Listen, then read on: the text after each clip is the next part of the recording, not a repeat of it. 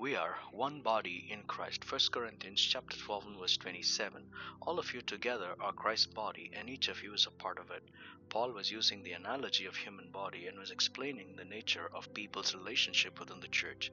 The human body has many parts, of which some are noble and some ignoble that needs more attention. However, all of these parts are connected by the head, which enables the smooth functioning of the whole body. In the same manner, within the church, some were Jews, some were Gentiles, while some others were slaves and others free. They were all united together as one body in Christ.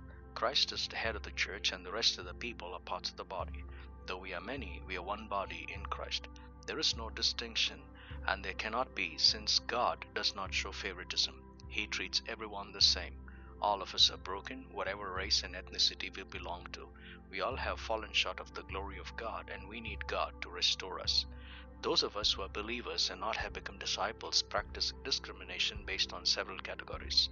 Precisely, it is to do with the caste, color, ethnicity, racial identity, and geographical locations. Jesus broke all such barriers and served everyone. He taught his disciples to do the same. If we are his disciples, we sure need to follow it. If we have a different way of it, then we have nothing to do with Jesus.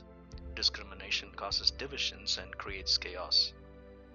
Our God is a God of order. For the proper functioning of the human body, the head plays the key role.